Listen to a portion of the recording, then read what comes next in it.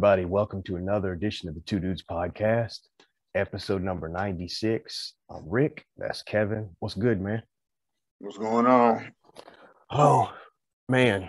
Just trying to get through this snow. I keep looking out the window and it looks like there's more and more. To be fair, it's a little more windy out there than normal. So most of it is a lot of snow drifts. And that's why it looks like it's more than it is. It might look in some spots like we got 6 to 8 inches, but I think we only got 4 or 5. Yeah, we got maybe. They said we got between 2 to 5. It don't look like it, but I ain't out there measuring either. You need to get you a snowblower. I'm good. I mean, I didn't have to go out there for too long. I mean, I split it because of how cold it is. You know, I ain't wanting to get out there and just go from start to finish. If I'm starting to get cold, I'm going to come in and warm up, and then I'll go back out. I'm starting to finish, get the shit over with. And I say you need to get a snowblower, and I got one, and I didn't use it because I just wanted to. It was a good workout to shovel. Yeah, that's also a plus. Your back gonna be feeling it in the morning though. Yeah, but then at the same time, I don't know. I guess my mindset with a snowblower is it needs to be more snow than a couple of inches. You know what I'm saying? I'm just like, if I feel like I don't want it to be working harder than it needs to be, then also with it being windy outside, you know, I don't need that shit blowing back. That's true. Like, I got one. I may sell it. I think I may just get one that got a battery to it because my whole thing is plugging it up. It's just after getting this thing, it's a lot more hassle with it having than if I got one that's battery charged. Yeah. Now, you said that they've already canceled school for tomorrow down your way? Yep. Well, as far as my district canceled. We are waiting to get word up this way. But in all likelihood, I ain't going nowhere tomorrow. You know, enjoy your off day. Yeah, I mean, you know, like I was telling Heather, I've got vacation time built up if I need it. Oh well, sick time, PTO, whatever I want to use. I'm not gonna risk life or limb or mess around and get stuck out somewhere, you know. So no, I get it. It's better to err on the side of caution and take that extra day. And yeah. If these kids go to school Friday, I'll be surprised. Yeah, that would be weird to be off a Wednesday and Thursday, and then they make y'all go back Friday. But I can see that happening because these schools, they have a set amount of snow days that they have, and they don't want to use them if they can avoid it because they don't want any makeup days. That is true. So how's the ride situation going? You get that taken care of? It's in the shop. Water pump. That's what it was. It was the water pump. But what's crazy, about, I guess you could say 3 years ago, when I went to Firestone to get my car looked at, I felt like something was wrong with it. They looked at the back, and I'm pretty sure I told you about it. Brake line got redone, brakes, caliper, all this stuff got redone. Cost me like $1,600. I had to get a Firestone card. Yeah, I remember that.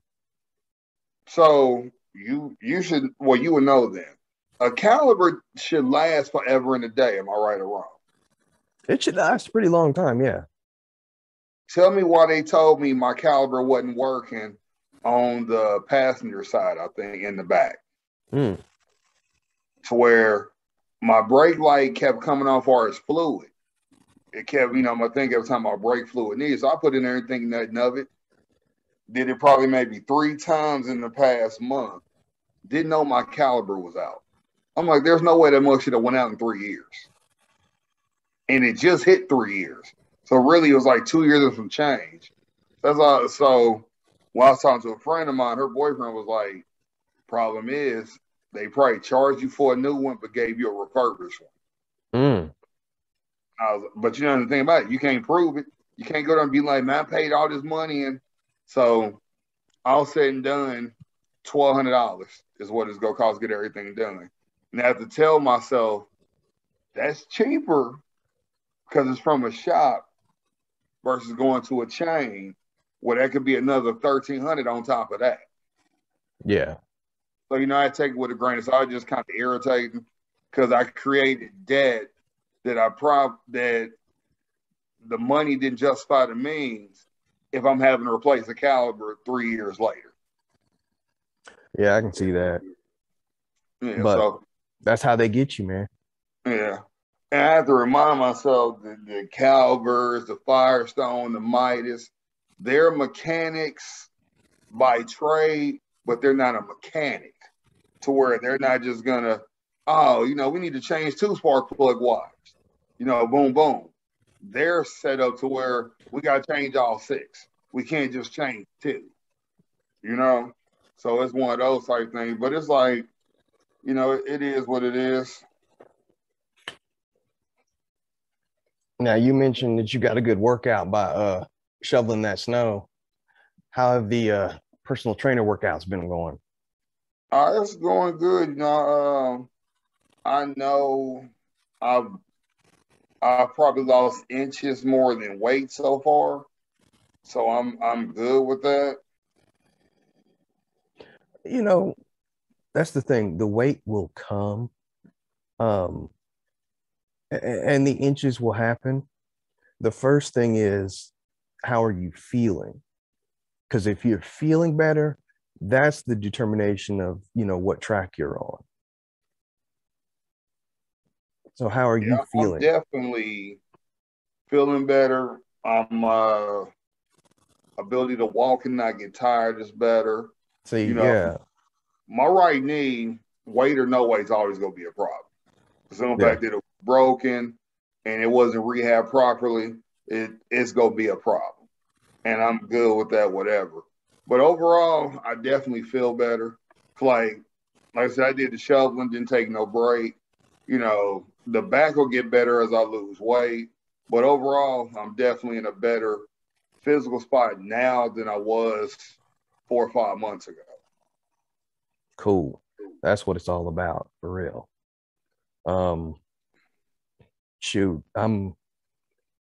I've been working out consistently for maybe just a couple weeks now, and I'm just getting back into the swing of things. And I want to say end of February, I'll probably pick back up the running again. But, my old tired bones don't feel like going out when it's 10 degrees. So I'm gonna. Nah, you never put limits. I mean, never put a cap on it. When it's cold like that, you gotta be smart. You old, you can freeze up as soon as you step outside. I ain't that old. And remember this: wherever I am, you're going to be. So, I mean, it's all good. I am in good enough shape where I know if I had to run 3 miles today, I could still do it without stopping. So yeah, so that's not a problem. Treadmill or a bike for those cold days. I don't do treadmills. I said or a bike. Okay, yeah, because a treadmill, and if you're talking about indoor bike, I don't do those either. I have to literally be going somewhere when I'm running, walking, or bicycling. So I prefer outside, and maybe one of these days I will have to break down and finally get a treadmill. But as long as I can go outside, I will do that. And true story, a lot of people don't know. I started working out again. I want to say it was 2010, maybe, is when I started again. And I started running again after years of not running. And it was a New Year's resolution, actually. And I said to myself, I'm going to get up. I'm going to do this starting New Year's Day.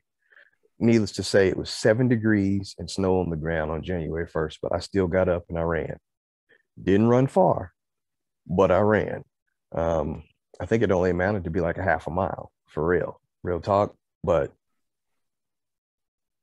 the thing about that day was I didn't let the temperature stop me. I didn't let the conditions stop me. And I didn't say to myself what I'd said previous days, I'll do it tomorrow, I'll do it tomorrow, I'm tired, or anything like that. So even though it wasn't that far and it wasn't that fast, it let me know, hey, you got no excuses because you can get around anything. It's all up here. And if it's in your mind, it's going to determine whether or not you win or lose. It's all about mindset. And that's why I tell you, don't worry about weight, don't worry about inches, worry about how you feel. Because as long as you continue to feel better and better, you're going to wake up and before you know it, you're going to be like, damn, I'm down 10 pounds, or damn, I can't fit this pair of pants anymore. And that's when it's going to be like, wow. And when you get a lot of those wow moments that accumulate together, it's a snowball effect. And that's why I like running so much. I mean, a lot of people don't like running because like they don't want to do the work. And I get that. Working out's not for everybody, running's not for everybody. I just tell people, you know, like on our change forum on Facebook, just do something, any kind of activity. It don't matter what it is. The human body is a crazy thing. Use it or lose it. And I don't want to be one of those people in a wheelchair if I don't have to be. I don't want to be one of those people that have a cane if I don't have to. And it is part of life, you know, it's part of life. We're going to break down. Our bodies suck. They're only made for a limited amount of time. But just like these cars, what you put into it is what you get out of it. True. Very true. So I saw your article this morning on your good friend Whoopi Goldberg, suspended from The View. Okay. I read what she said and I see where she was going with it. She was wrong. Let's just get that out the way. She's wrong as the day was long, but I know what she meant. And perhaps she should have said, in addition to racism, it was just about people being inhuman. And then it wouldn't have been any flack whatsoever. But to say it was not racism, yeah, you kind of wrong on that, Whoopi.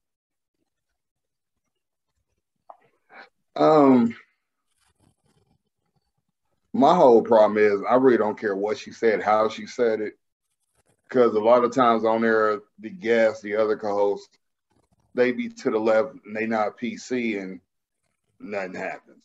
I just think personally it's bullshit. She got suspended. You know, that just seemed real extra to me. I'm like, did she really do enough to get suspended? Not really. Because some of the other ones have said much worse that they should have got suspended. Oh, I agree.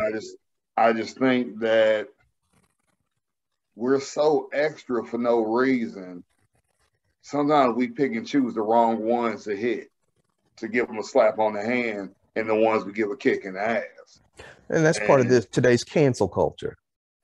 Well, I wouldn't say it's cancel culture. It's just you worried about so many different groups that made protests, have a Facebook thing or IG or whatever. Sometimes the wrong ones. It's like Donald Rollins, I listened to a podcast he was on, said it perfectly.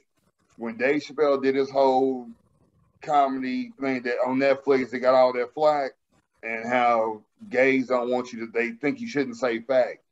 They think that word should not be said. And he said perfectly. He was like, how can y'all be upset about that and want that to be removed from people's language when we still trying to get people to stop saying nigger that's white? He was like, you can't be like, your word is more important than mine and leapfrog us. He said, we've been going through this way longer than y'all have. And it's like, it's too much me. When all said and done, all that shit's trash. All that shit's horrible. But that's yours true. Isn't more important than mine. And that's the problem. So you'd act like she really offended some people. I'm like, more than likely, she probably didn't. Because honestly, I forgot The View was still even fucking on. So when I saw it, I was like, damn. Well, it's good to see Whoopi got a job still. And I was like, oh, this shit's still on. Because I'm never looking for it. You know what I'm saying? I've never watched one single episode of that. So I've watched it off and on. And I've seen all different. I say in the past 3-4 years I haven't watched it, but before that, her, Sherry Shepherd, Rosie, I've watched all the different ones. You know, Hasselback's wife or whatever, and the one white chick that's a comedian.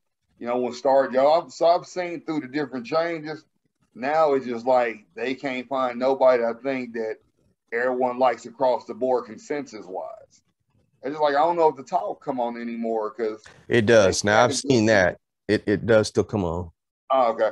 But I think they've kind of went down now that Eve then left because nobody cares about Cheryl Underwood. She's more irritating than anything. You know, she's doing her best to be their version of Whoopi, and it's annoying. But well, you know, when now, like I said, I have watched a few episodes of that. When it first started off, she was funny, and it wasn't forcibly funny. Now it seems like Cheryl Underwood is just trying to get a joke in every now and then. It just doesn't work. Yeah, she's trying to be that black auntie for them. Yeah. And I'm like, you're not Snoop, how Snoop's uncle to everybody, and everybody call him nephew. No, you know, he say nephew to everybody. You don't have that essence to do that. But that's what she's trying to do, and it's damn irritating. But like a lot of shows, you know, the fan base is fickle, and they trying to keep it, so they try and be extra PC, PG for no damn reason. Breaking news: Stafford USD 349, no school tomorrow. I knew it was coming. Yep. So another day. Yep. Another day of no fun in the sun. Exactly. But yeah, I agree with you. It probably, the punishment didn't fit the crime, but I will say this about Whoopi. She handled it gracefully. She immediately apologized. She said, hey, I accept the suspension. It's, you know, better than being canceled. I'll see you out in a couple of days. Yeah. It's more like a vacation to her. Basically. Because they know if they lose her on the show, that show is done. She's the equivalent of Randy Jackson on American Idol. You can't lose Randy Jackson. Is he still on there? I don't think Idol comes on anymore. Oh, okay, because I was going to say, I don't even watch it. I mean, I have a big hate relationship with reality TV shows and game shows and stuff like that. My thing is with American Idol, when's the last time that the actual winner was a star besides Carrie Underwood and Kelly Clarkson? If you take those two away, you don't have a legitimate star. Yeah, because even Jennifer Hudson was bigger than her winner. Fantasia, I guess she did cool. Ruben had a good run, better than who won on his. So it's just like, then the one chick who really been better than all of them, but her news killed her chance at a career. Frenchie's been better than all of them. Yeah, she was pretty good. Half a sing. Yeah. And going back to Ruben, he killed his own career. He didn't keep the thing going. Yeah, I think he got really complacent. Yeah, he kept saying sorry too much. Well, 2004, 2008. Like, damn, Ruben, how sorry are you? Just buy that whole ring and move on. There is that. All right. So just to let everybody know, in about 5 minutes or less, we have Nelson Shields that should be coming on the show. We got some important NFL talk. This one I'm going to kick off with, though. Nelson can chime in on if he comes in time. But I want to talk about our guy, Brian Flores. Did a damn good job in Miami, yet they let him go. I didn't like that situation, but what compounded over the last couple of days has made it worse. Just to bring everybody up to speed, he is suing the Giants and the league, and we're going to get into the two league lawsuits here in a second. But for his lawsuit, it started when Bill Belichick sent him a text congratulating him on the job for the New York Giants. No. And he's like, sent the text to the wrong person. Exactly. He meant to send it to Brian. He meant to send it to Brian Gayball, I think his name is, and because he's the one that got the job. Mm-hmm. Okay. you could write that off as a mistake. Hey, I got the wrong Brian. But here's the thing. It came out that he interviewed before Brian Flores. Brian Flores was simply used to activate the Rooney Rule. Yeah. And for everybody that doesn't know, the Rooney Rule means that you must interview a black candidate for your coaching position. No, not black, a minority. Minority, you're right. You're right, a minority. But the thing that I hate about that rule is that opens the door for the word token, a token interview. Yep. That's all it is. So we need to put things in place to make sure that that does not happen. And I think it's going to start with this lawsuit. And I think the league needs to get hit with a couple of these lawsuits in order for them to wake up and make some changes. Now, do I think he's going to win? No, I think it's going to be the same situation as the John Gruden thing. It's going to be magically settled out of court. So they're going to get a big cash settlement and it's going to get swept under the rug. You won't hear from it again. Much like you haven't heard anything about the Washington Commanders football team. See, there's your mistake again. You make it personal. You got to leave that Gruden shit. We got to leave that to the side. The whole Gruden thing, that was bullshit to begin with.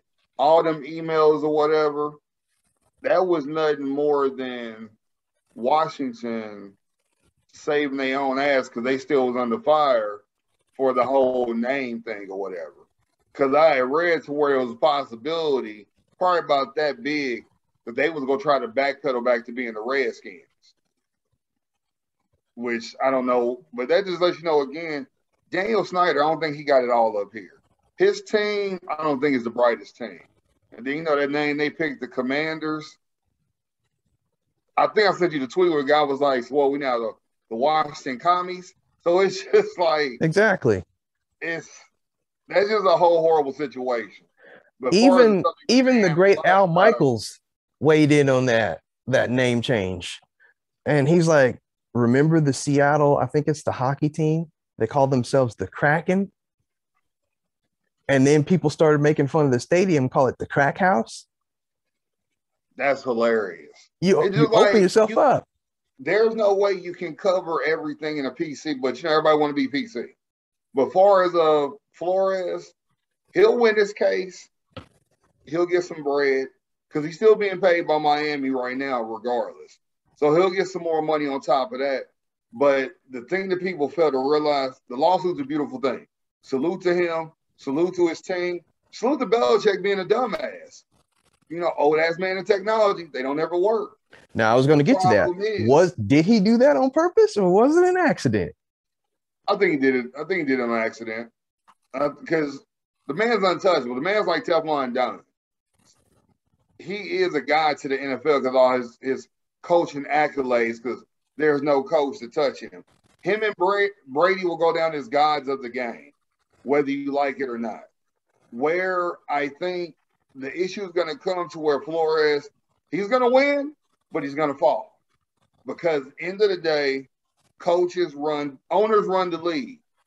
How many black owners do we have? How many minority owners do we have?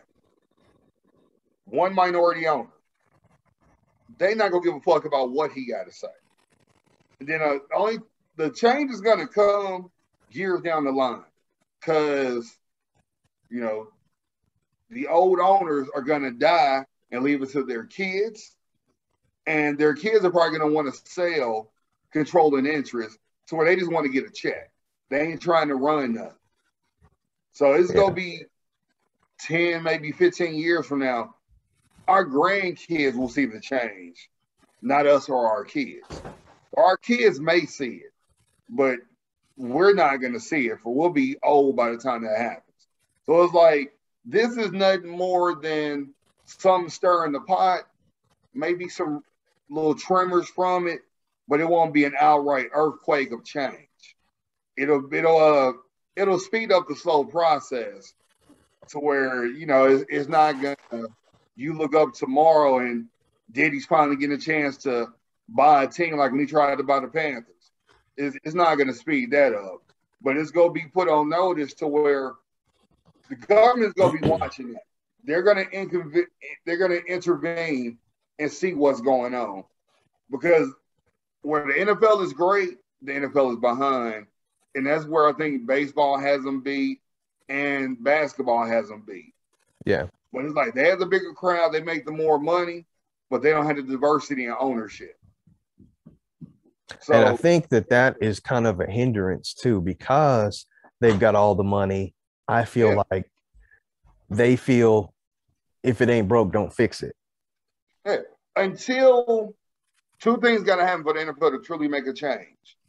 USFL or XFL got to really put their foot on their neck to make them to start interfering with talent. And the TV deals got to be somehow interfered with because of the lack of diversity. Yeah. Because this is what I will say. I don't know if you was one, but a lot of people was on my neck about the big three. They're about to be in season 5. This NBA season, at least 20 players got 10-day contracts for the actual team or their G League team.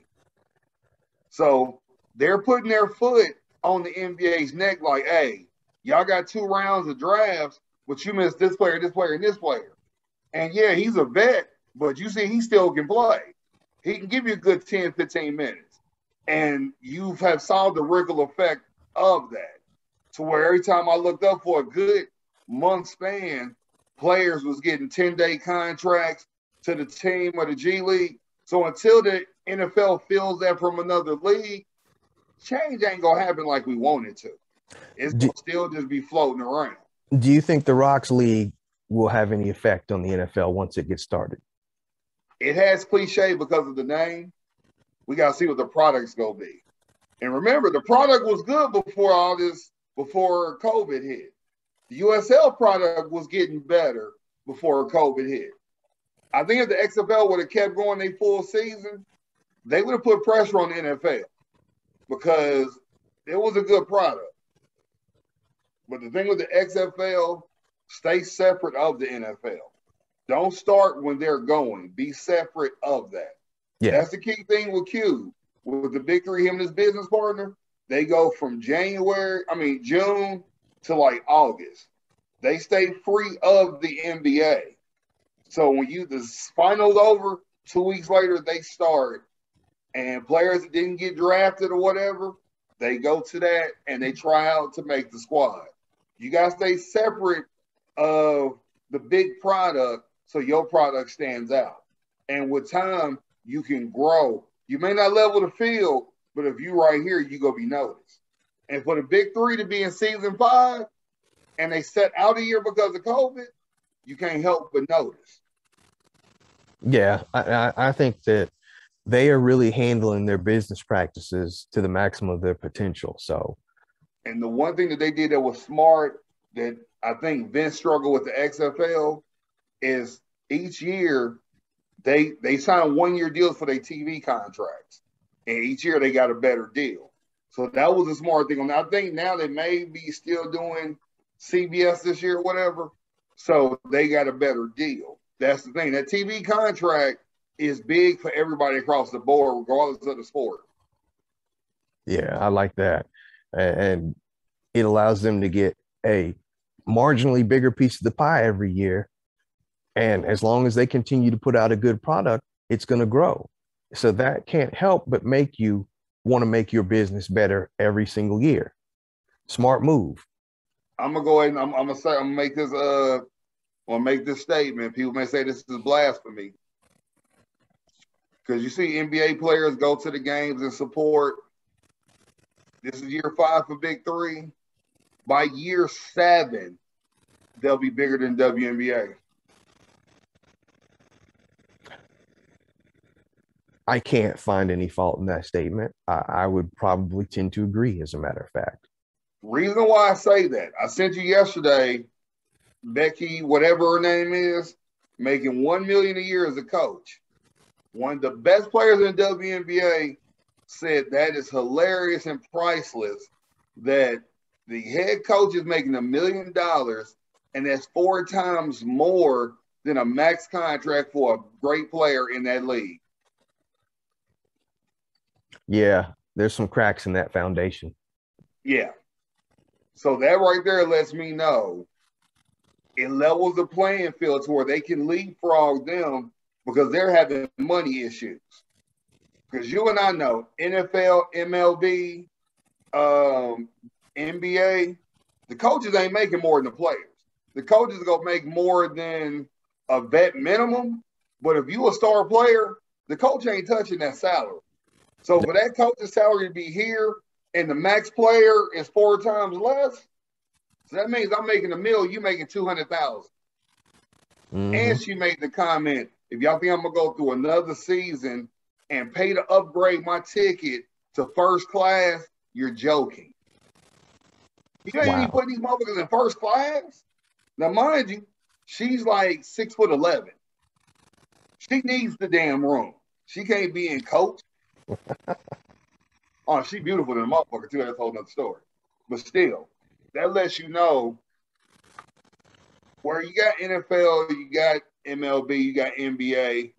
You know, WNBA, tennis, soccer, they rotate between each other.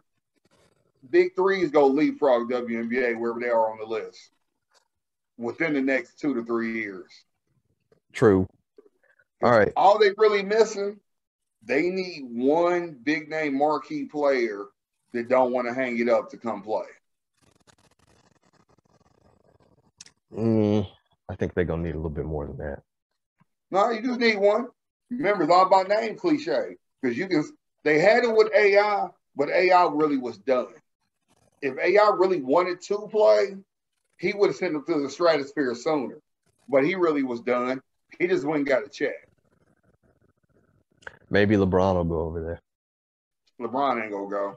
The NBA won't let LeBron go. Yeah, we will get back to that. I'm waiting on Nelson because I want both of y'all to weigh in on that. You know what I'm getting at, the quote unquote Jordan effect. But we will get there. But running it back down to the NFL, where do you think Jimmy Garoppolo is going to play next year? Because he's not going to be a Niner. CFL. Wow. That's kind of harsh, don't you think? I'm a better quarterback than him. He wasn't bad. He wasn't good either. Here's the thing, though. They made it to the NFC Championship game. No, Deebo Samuel and that defense made it to the championship game. Okay. Garoppolo got a bus pass and was on for the ride. Fair enough. Garoppolo has to go to a team. And see, here's the thing. This is why I'll say this. I hate it when people call Alex Smith a game manager because Alex made plays. Jimmy doesn't make plays. Alex was a good quarterback, but he didn't go deep. He was a good intermediate slant, 20-yard screen pass quarterback. He wasn't throwing the long ball. I know, hey, we learned back in the day from the Braves Nike commercial, chicks dig the long ball. Alex didn't have a long ball in him consistently. And I don't knock him because the man averaged 10 wins a season when he was here. So to me, that's beyond a game manager. Garoppolo is a game manager. He's no better than Trent Dilfer or Brad Johnson, and they both won Super Bowls. And it's crazy because Brad Johnson was a good quarterback in Minnesota. He went to Tampa. He must have MIB'd his memory and forgot how to play quarterback.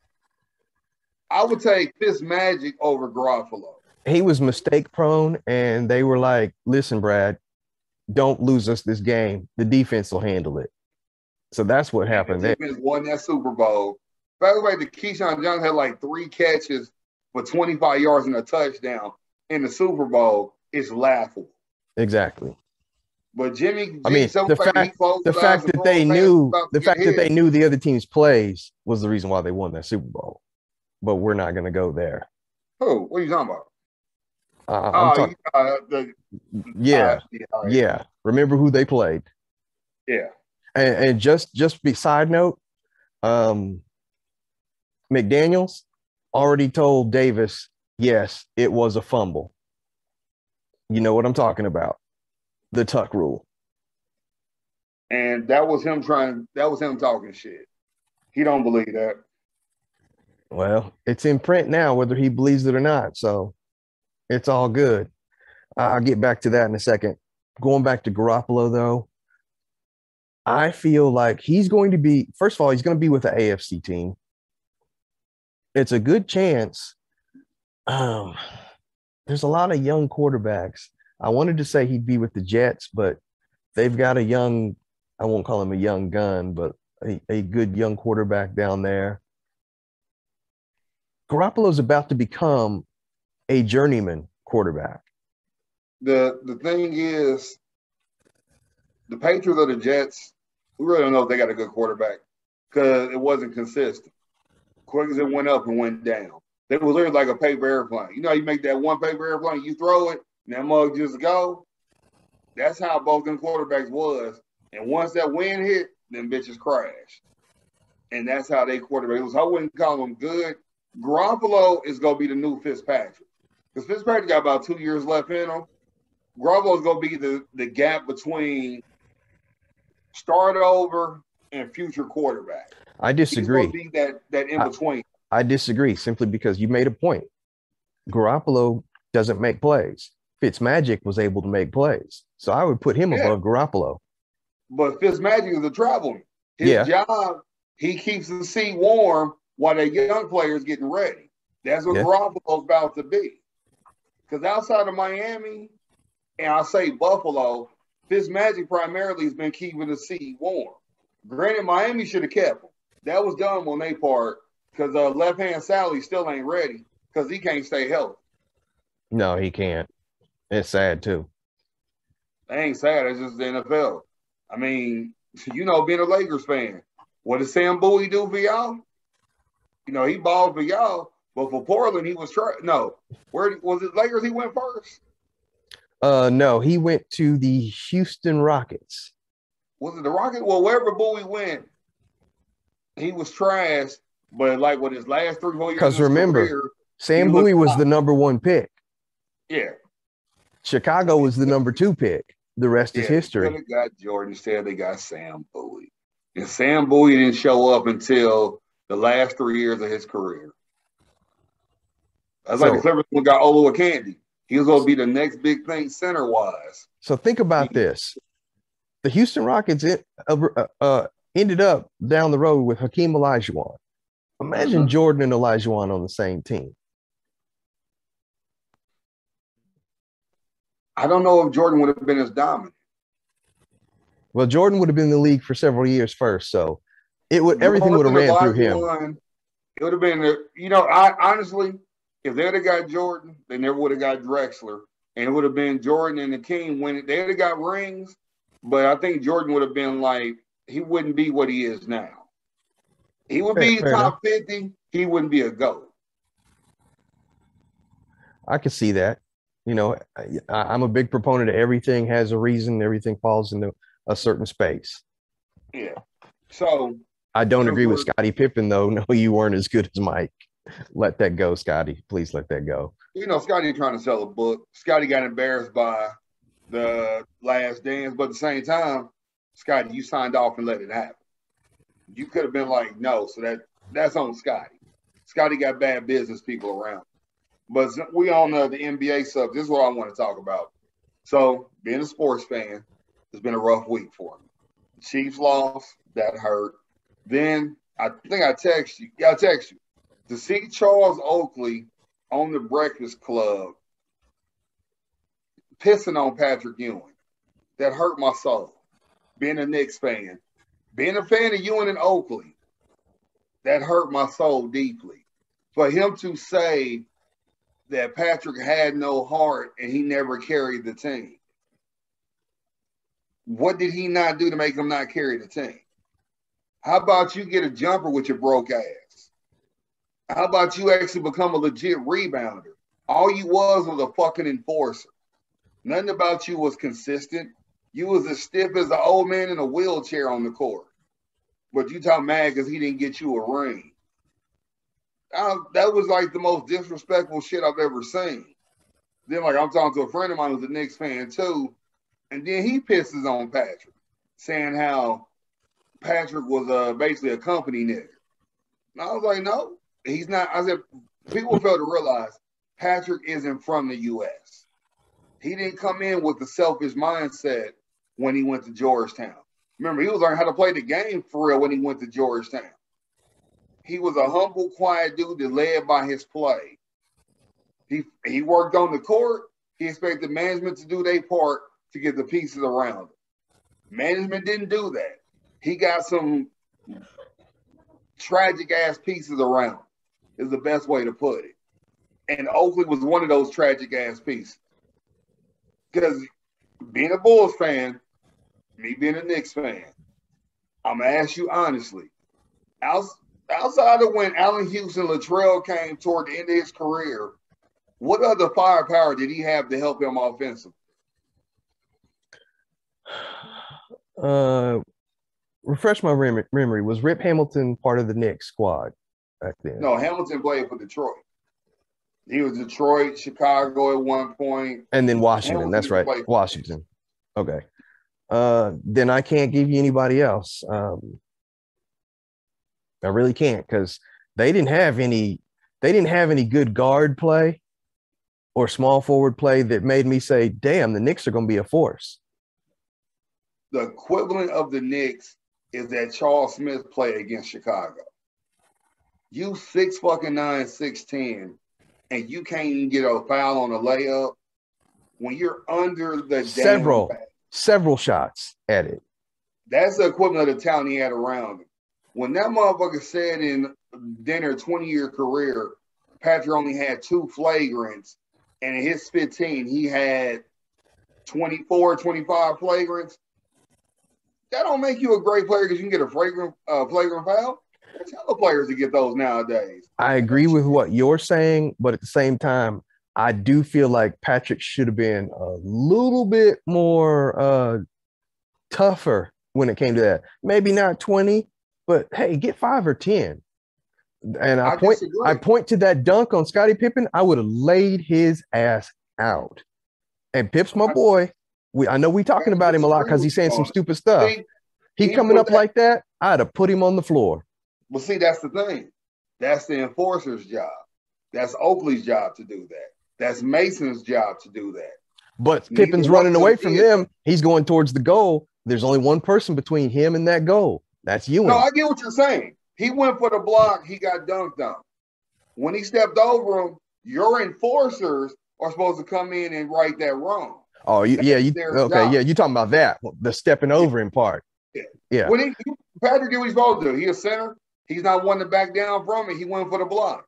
No different than Mutombo. He goes for the block. But once the dunk happened, that's where Oakley's supposed to be there. Hey, that's my man. Nowhere to be found. Because why? He's Team Jordan when it's all said and done. Yeah. I was like, man, he be talking like that.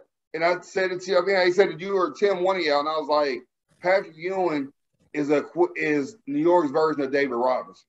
David Robinson didn't get no flagrants. He came, did his job. He trusted in the organization. But the difference was Pop had juice, made shit happen. Yes, because they had juice. Because they labeled David Robinson as soft as hell. What did Pop do? He went out and got Rodman. Rodman made that team tough as nails. See that? Rodman was an enforcer. Yep. Rodman knew his job. Whether it was with the Spurs or the Bulls, he knew his job. That's why the Oakley's supposed to be an enforcer, but you shooting threes and shit.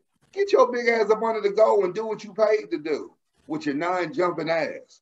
It's like I hate when an average player wants to talk like they're great when they can't spell great. If he averaged a double-double for his career, I'm surprised. I'm expecting him to average 8 and 8, if anything. Yeah. It was such blasphemy when I know, in all for realness, you spitting venom because when you got kicked out of the arena, when that happened, 2 years ago when you got kicked out, you felt Patrick should have came to your aid. Motherfucker, he's coaching in Georgetown. He don't even go back like that. Why? Because they fucked him over and should have gave him the coaching job. Yeah. But you want him to speak on your behalf and tell him you don't want to let them retire your jersey. You ain't got no other accolades. You on motherfucking YouTube doing a cooking. You don't get the fuck out of here with your non-talking ass. Well, Look who it is.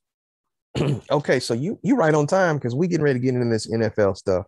And since it's your division, I want to talk about the Washington Commanders. Okay, first of all, we already talked about the name. The name is a joke. Have you seen the uniforms? Yes, I just literally saw That's it a nice hours little ago. USFL squad you got in your division. Yeah, I mean, they might as well have kept the Washington football team as a name. To me, that sounded better. Yeah. Yeah, that sounded better. Like, here's the for thing. real. Okay, I guess, yes, Washington, you're in DC. It's a military community. Okay, I get it. But why aren't you the admirals? You rank lower than a captain. You're not even a captain. You're a commander. So you're going to name us after one of the lower ranking officers? Really? Not a general, not an admiral, not even a captain. You're a commander. I didn't even think about it on that aspect. I did. I'm looking at it from several aspects. I mean, so you're saying you're not good enough to carry the Redskin name. The Washington football team is too generic, but we want to name you after the lowest ranking officer in any of the armed forces. Okay, granted, okay, maybe a lieutenant is lower rank, but still, you're saluting everybody else. At least. Yeah. Man, that is, now when Washington can't get no worse, then they prove to everybody, yes, we can. Heather and I were talking about this today, and she came up with a better name. She said, since there's so many animals in the league, call them the Washington Wolves. That sounds better than Commanders. Yeah. Yeah. So when a woman from Kansas has a better name than anybody can come up with in DC, that tells me this team already has problems before the season starts. You could have even just said the Washington Warriors. Yeah. I wonder, did you even do a poll? Did you have a vote? You should have did. It's just like, who's around Snyder? Who was around him thinking? But there, you just said it right there. It's Snyder. This man has an ego. And I'm willing to bet he didn't want to hear from any outside source. I'm willing to bet he had a short list and the people around him, he had them pick, and that's what they came up with. He was already mad. They made him get rid of the name. Yeah. And when you've got 2 years to come up with a new name, you better come strong. I could have came up with Commanders in 2 minutes. What I found funny is that it got leaked. And because I swear to God, I saw something that they wasn't going to announce it to the 4th, and they announced it today. Yeah. The shit got leaked yesterday. Right. So they had to, as Bergman will say, round up the horses and put it out there before the luster, I guess, died. But when you got all black uniform and they got a W on the helmet, that's trash to me. That is so horrible. Yeah, I'm getting real sick of y'all's teams coming up with these black uniforms. That ain't your color. That's not your color. Let that shit go. Eagles too. Right, I like I love that. If I see the Chiefs do that shit, we're gonna have some consequences and repercussions over there. We got a set of black, we got all red, but blame the NBA. What I will say this. I will say this about the AFC West. Yeah, blame the NBA. All different color because they tradition. They didn't cause that to happen. But once the NBA went to when the Bulls started wearing that pinstripe black uniform, that's when everybody started getting different uniforms. Baseball teams now got like 4-5 uniforms. How many damn uniforms the Miami Heat got? Oh my God. One for every day. Miami Vice uniform. Yep. Which sadly, I do want that jersey because it do look dope, but I think I even seen, didn't the Bulls have a green uniform for St. Patrick's Day? Yep. Yeah. Oh my God. They just go. That's sacrilege right there. You don't wear the uniform of the Celtics if you're the Bulls.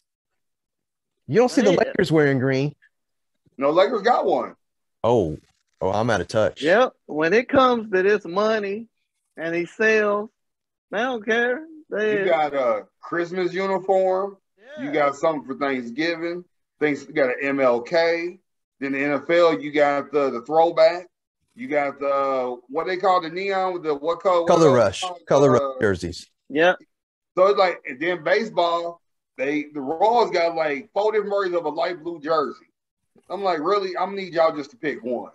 Because one got KC, one got the Royals, one got Kansas City. Same fucking color, just different name across it. Don't forget about their Monarchs version. That's being disrespected over in Kansas. Don't forget about jerseys. They got the Veterans Day jerseys. They got the camouflage. Yep. Remember, NFL, them bitches like $150 for those. Yep. Yeah, but they don't wear those during games. So you don't wear them during games, but the coaches on the sidelines all fatigued up. That's true. That's true. They are. Like, I can't front. Them hoodies is dope, but who ain't paying $100 for a hoodie is this guy. I'm not gonna lie. If it's dope enough, I probably would, because both of my jerseys are the authentic jerseys. And I just said to myself, I'm gonna spend that kind of money. I want to wear the real deal. So, you know, it's all good. Now, you best believe I ain't eating in them. And when I go to an actual game, I'm wearing the $100 or the $75 jersey. I ain't wearing the $250 version. Richard going to the game in a trash bag to protect the jersey. You damn right. Shut up. And if Brittany Mahomes wants to spill some beer or some champagne, we gonna have some problems. Let's talk about that. Let's talk about that real quick. Yes, sir. I see a problem with it because you're celebrating, and I truly think a friend of mine made the comment: if it was a guy, nobody would have cared. I don't see the problem because for what I've seen, whoever got sprayed, none of them have voiced a complaint. It was motherfuckers that saw the video that complained. Here's the thing. If it was a girl, nobody would have cared, except for this girl was Brittany Mahomes. Yeah, I was about to say that. She's the most irritating. Hey, you married to the you married to the $500 million man. Let me get a piece of that. I'm upset. Let me voice my opinion. I want some money. I want some fame. I want some notoriety too. That's where that's coming from. You said it was the people that saw the video, but it was a woman I thought that came out and said that she didn't want champagne all over her. No, I ain't seen nothing about anybody that actually got hit. It was just people that was like, what she was doing was wrong. I'm like, first off, she's spraying motherfuckers that probably could never afford that bottle she's spraying anyway. So I'd be up under there. Thank you. Let me get a cup of that. Hey, full disclosure before we continue on with this, because you brought up alcohol. This is my off-season plan because I love football so much. Every athlete that's got a liquor out, I'm going to try them at least once.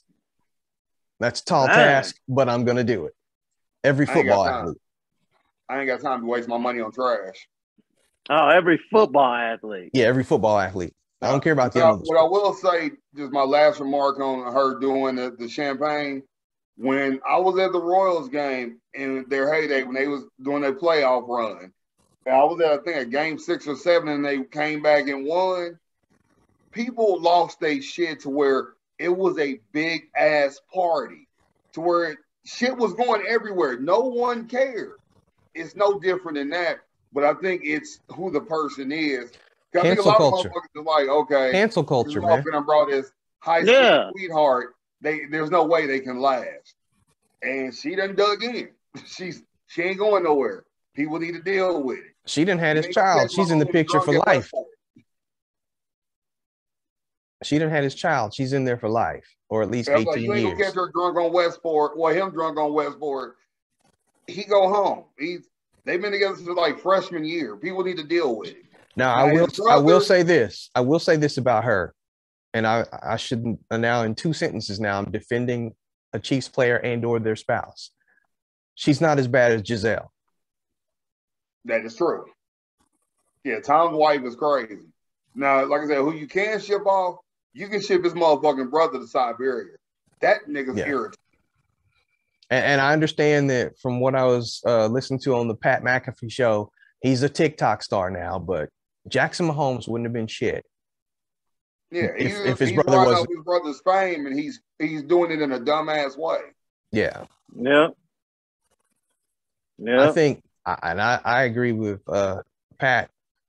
He needs to sit down with both of them and say, "Hey, I'm gonna need y'all to tone it down next season because I already got to worry about winning these games. I don't need, to be looking at other headlines as well." See, but you know what? That's true. That's what LeBron had to do with his mom. Yep. Ghetto. He had to sit her down and say, "Look, I'm trying to build an image. I'm trying to build a brand. You are messing it up for me. I want to be something after basketball. I want to still be bringing in this big money after basketball. Yeah. You being classless and all of this, not helping me. Saying, I know y'all said she's worse than Giselle. No, Giselle got money. Worse.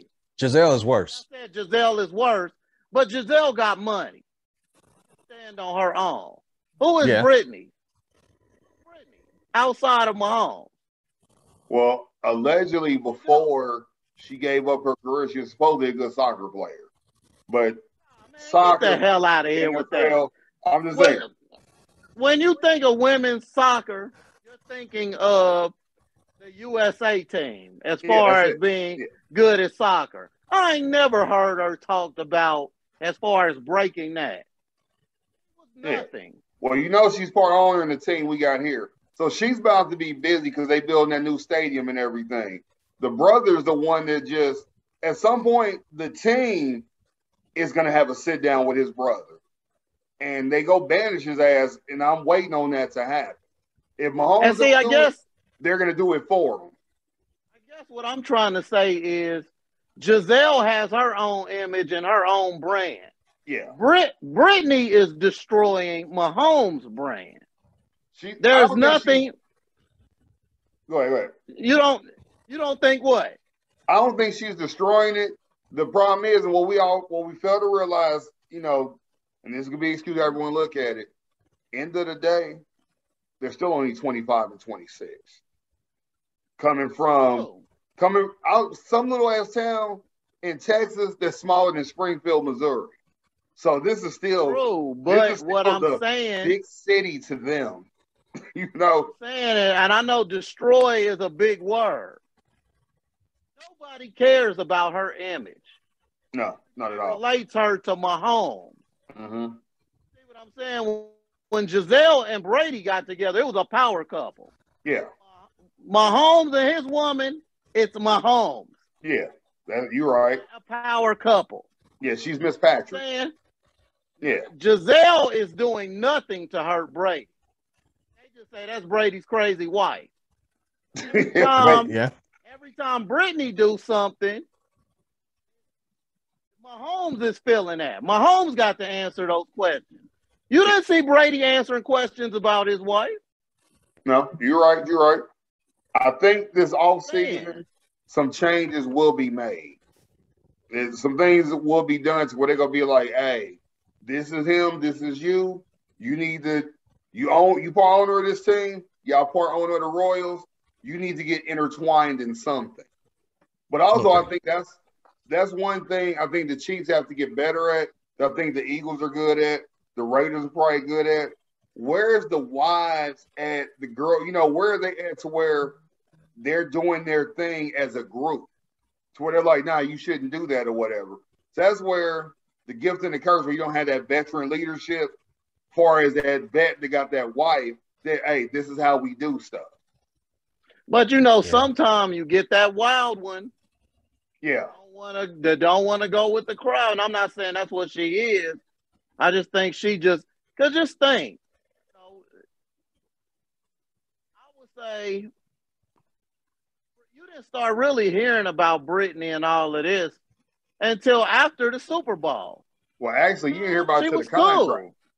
Once he got that contract, that's when things got magnified. Then she started wilding. Like that.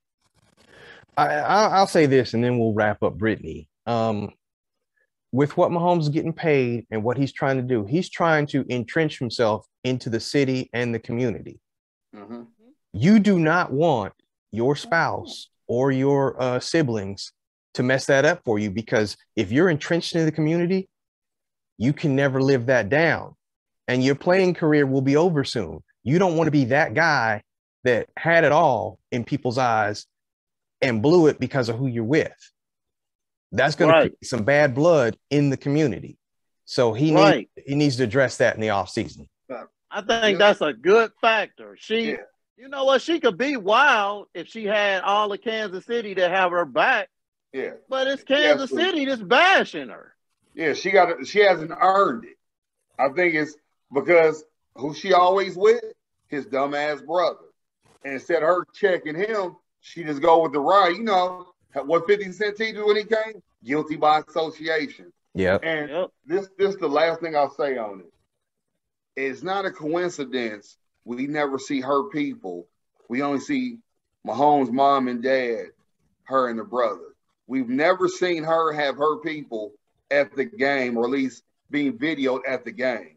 So that right there is probably something.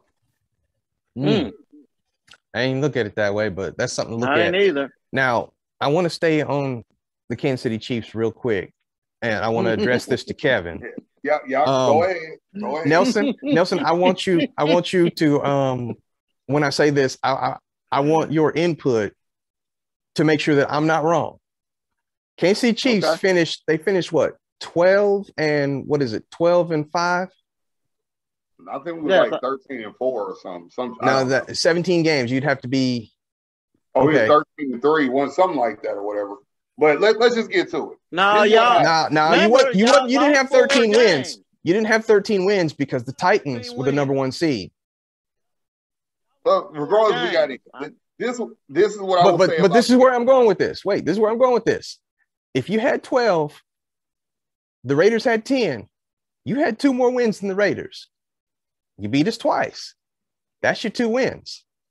You had 1 extra game in the playoffs. Who we both lose to? The Bengals. So I'm not thinking that you're too much better than the Raiders. You can lie and tell yourself that. The thing with the Bengals, what I've seen middle of the season and the playoffs, it was like Baltimore in 2000. They kept hanging around. Nobody would put them out. It's like you got them. It's like you got a boxer up against the ropes, and you just need to go hard on them. Everybody just kept doing this to the Bengals. But that's where I'm going with this. That's where I'm going with this. Hold on, Nelson. Let me finish, Nelson. This is where I'm going with this. When we played them, we shut them out in the second half and almost caught back up. We ran out of time. That's why we lost the game. So we figured them out. I'm wondering why Kansas City didn't figure them out and was up 21-3. No, is that a choke job? Is that a choke job? Nelson agree with me on this. Nelson agree with me. We had them. But what is Andy known for when he gets a lead? He comes conservative Andy. Once you shift down, you can't rev back up. And at that point, here come the Bengals. Like 3 weeks prior, here come the Bengals. The defense, all 3 of us agreed, was trash to begin with. It's been trash all season. You're not getting that. You're not getting that. No, let me finish. You can go ahead and say that, but you're not getting that. The defense has had leads before and lost it, but it's not their fault. The offense never revved back up, and the Bengals went right past them. When we didn't take the 3 points at half, being cute, and Mahomes being cute, because the mistake, I give CBS sideline reporter props. Because she said on live TV, Mahomes told Andy, let me get 1 more play. I can get 7. Let me get 1 more play. Andy should have been the coach and said, no, take the 3, go into the half up by 14. You go into the half up by 11, if I'm across the field, I'm telling myself, we've been here before. This is nothing. And what happened? We got 3 more points, and I knew when we didn't get the 3 at the half, I said, oh, we're going home. Because Mahomes, he's typical quarterback. Confidence go be high. When he put it on himself and fuck up, confidence go drop. They didn't get his confidence back up. He was a shell of himself the whole second half. And that was the end of the game right there. Thank you for your sympathy-ass summary of the game. Can I go now? Go ahead. Back to Richard's point, Y'all wasn't very good. Just start there. I'm gonna tell you why. You choked to the same team in the same month. Did it less than 3 weeks. Okay? That's proof enough that y'all wasn't as good as what y'all thought y'all was. Now, this thing with the defense being bad. Let's go back 7 weeks when y'all started winning games. All you can hear Chiefs fans saying, every one of y'all on Facebook, oh, our defense is this. Look at Matthews. Oh, look at this. Look at Clark. Look, our defense is this. It didn't came up. Now you saying the defense ain't good. I'm going to go with what I've been saying all season. Mahomes is not what y'all think he is. He has a lot to learn. He is a good quarterback. Make no mistake about it. I would even say he's a very good quarterback, but I'm not ready to put him on the great list because greats to me have to have multiple championship wins. They really do. And this is what you don't have multiples. I still say Brett Favre was better than Aaron Rodgers. I disagree with that. I noticed about every one of you Chiefs fans, y'all know it was Mahomes' fault that the game was lost because I never mentioned anything about, oh, the refs stole the game from me, which is y'all classic thing of what y'all always say. There you go. I was so humbled the fact that y'all savior, y'all grim reaper, believe this what I'll did not come through for y'all. This is what I'll say to you, Nelson. Mahomes, he's gonna be considered great because what he's done in a short amount of time. Whether you like it or not, how they do it, prognosticators, they're gonna consider him great. Mahomes has to learn how to shake off a bad play. Because you could see into that half he was shook.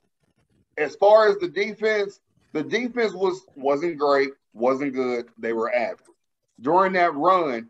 But the change of the defense when Fitton got hurt, because he was the #1 corner in the league, he didn't come back to that game. He was not healthy. Snead left to deal with the death of his brother. He didn't come back the same because he started getting roasted. And then, like you know, I will finally agree with you. Matt Honey Badger, I can't say his name right. He's good. He's not great. He'll make a play, but he won't make the game-saving tackle. He might figure something out and get a pick or two, but he's not a Ed Reed. He's not a John Lynch. He's not of that caliber. So we got a lot to fix. Let me correct you on something real quick. You said Mahomes is going to be great because of what he's done in a short amount of time. Yeah, they consider him great because of that. I can tell you this. Kaepernick was great and he was young in a short amount of time. Where's he at now? Who? Trying to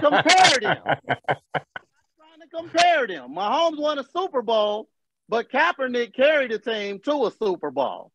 Okay? See? But now wait, let me finish. Let me finish. What I'm saying is Mahomes' career can bomb for the next 6 years. Is he great? Is he looked at as great? Or will he just be looked at as a quarterback that everybody learned how to adjust to him and they shut him down? He just became a good quarterback. So let's not say he's going to be great. Still got a ways to go to be great. I'm not taking nothing from him. No, I agree. He still got some time in front of him. I say that he's great. No, I'm just telling you. It was a reason. That people obviously looked over him in the draft. It was a reason that Texas Tech is great. Now, so I agree with Nelson and I agree with you, Kev, but here's where I have a problem with it. You know how everybody's talking about Tom Brady's the GOAT? Okay, he's earned that. I'll give him that. But they were quick to say Mahomes is the baby GOAT. You ain't earned that. Yep. You ain't earned that. But on that, I sent you why they say that. The league always has a stable of quarterbacks they put in your face. Nelson, we call that the Jordan effect. Because ever since Jordan came in the league, they've been trying to replace him. They had him with Kobe. Fact. Kobe retired. That's it. They haven't been able to replace him since. I don't count LeBron. Let's get it straight. But the NFL is trying to have their next big. Yeah, because I'm going to say it right here. I'll pull the picture up. Brady, Breeze, Manning, Rivers, Big Ben all have retired. They put Mahomes, Allen, Hubert, and Burrow as the heir apparents because they're trying to replace. Then they was pointing for Bill Cosby for the Texans, where that was just hilarious to me. They're trying to find that next usher of talent to put across everywhere. Just like the NBA right now, once Kawhi, George, LeBron, Melo, Chris Paul, once they leave, who's left in the NBA? I'm going to tell you something. If Burrows win this Super Bowl, he'll knock Mahomes down a notch. I doubt that. He ain't did enough. Yes, he will. Actually, he would have did the exact same thing that Mahomes did. Come in, second season, the Super Bowl. He'll leapfrog over everybody else. He'll leapfrog over Josh Allen and all them. But my thing is, leapfrog over. Now, understand what I'm saying. I'm not saying that he's better than Mahomes. I don't think he is. But he'll be perceived as. Weapons. But he will be perceived as you're better. Right, you're right. And you're the NFL, who loves those golden boy quarterbacks like him, will latch on to him. Yep. Let me throw it out like this. Josh Allen and Hubert. Yeah. Now go back to that game against Buffalo. Let's say Mahomes couldn't have got it done in those 13 seconds. We'd be having this same conversation saying Josh Allen is perceived to be better than Mahomes. Yeah. Because he finally got over the hump. Okay, so let me ask y'all this question. And Nelson, you know how our cousin Chris be on the conspiracies. He do. Do y'all think the NFL has slid things to where we about to get a Rams a ring to solidify a team in LA? I hate to say it. Yes, for two reasons. To solidify LA and because we don't want the taste of Brady being the only guy to win the home team Super Bowl.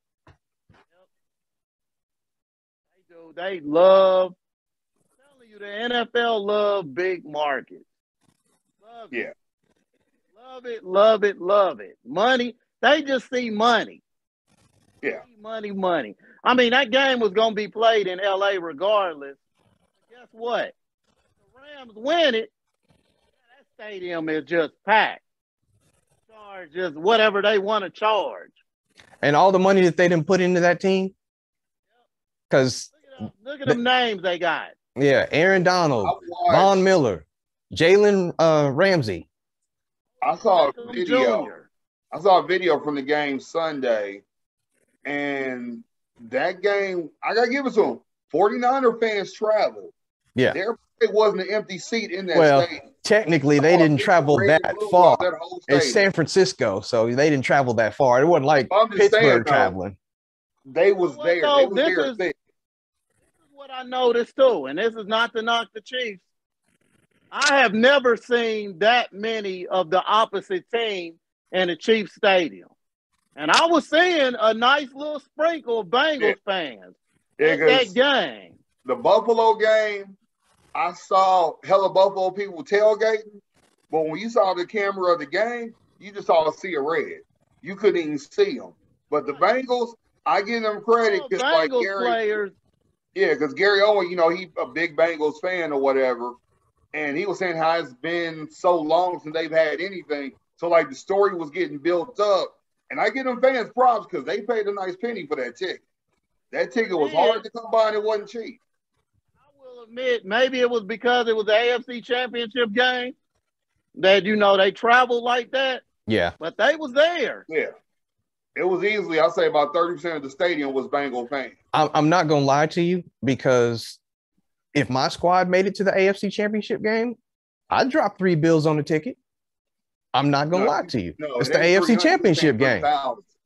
Okay, let's be real here. I ain't got that kind of bread. When my brother Leroy called me, he was like, man, how much are the tickets? And this was like beginning of the week. They was like $500 to $1,500. StubHub had them to where it was going up to damn near 3,000 for nosebleed. So them tickets was not cheap at all. I believe it. I mean, you know what? But them people have been waiting for 31 years. Yeah. 31 years. So if I save $1 a day, I'll have 5,000. So yeah, they earned it. Let me get this out here too. Let me get this one thing out here, and then I'm done bashing the Chiefs. I'm done. And it's really not even the Chiefs. It's they fans that irritate me. Exactly. Okay? I'm gonna read. Nelson's right, because y'all just like Patriot fans. So y'all mad. are just like Patriot fans. And you saying Patriots, I was gonna say Dallas fans. Because Dallas fans believe that Dallas can't do no wrong. But I want to read y'all this. I want to read y'all this because this makes me sick. This is just how pathetic Chiefs fans are. This is a post that's been going around. And I read this to Chiefs fans at my job who said that people that post this should be ashamed of themselves.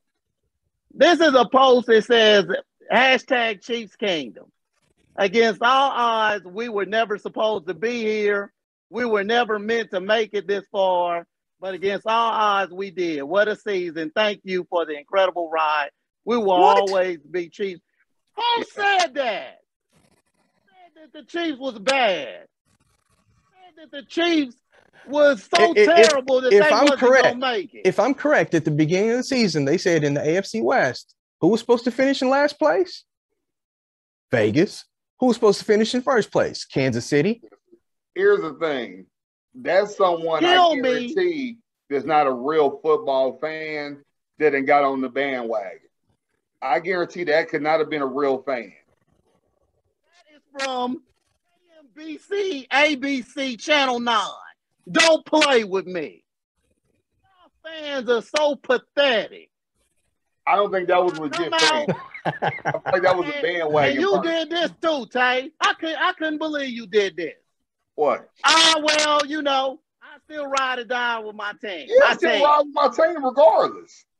Give the damn. We know it's your team. We know you ain't gonna jump ship.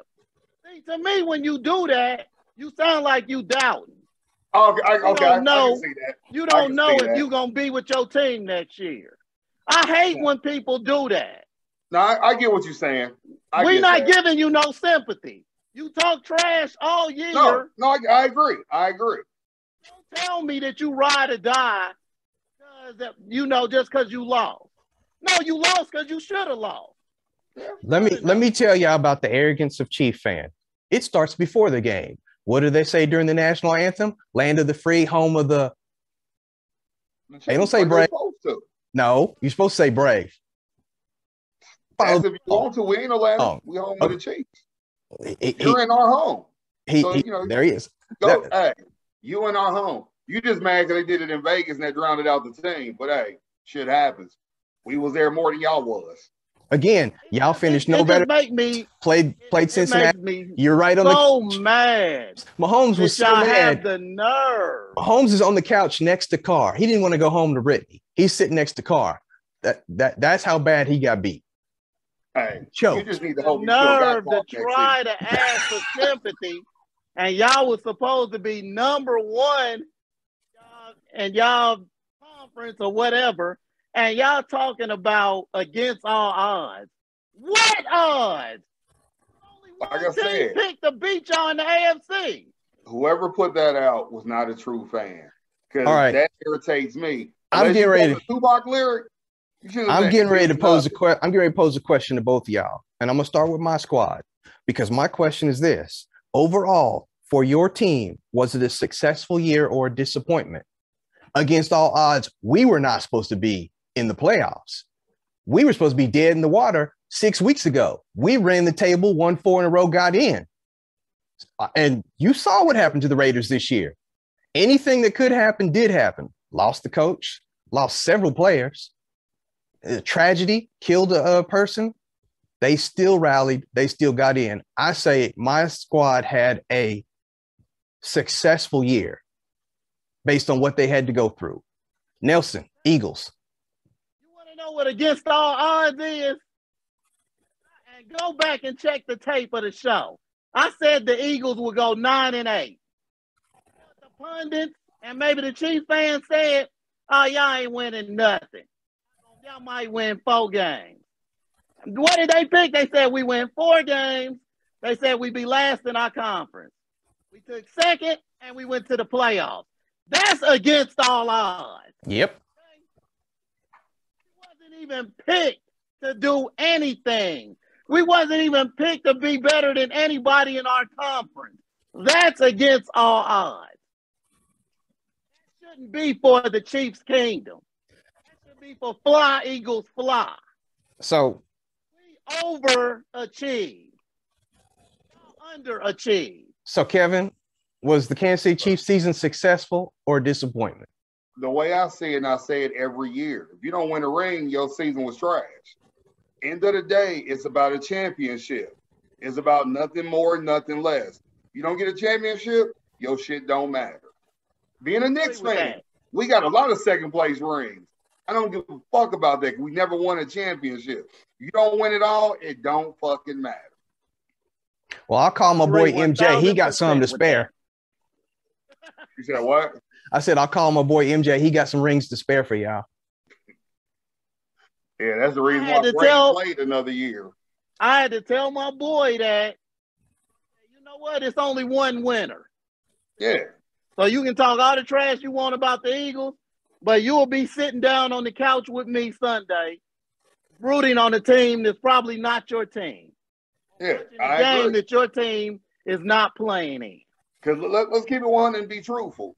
Buffalo went to 4 straight Super Bowls.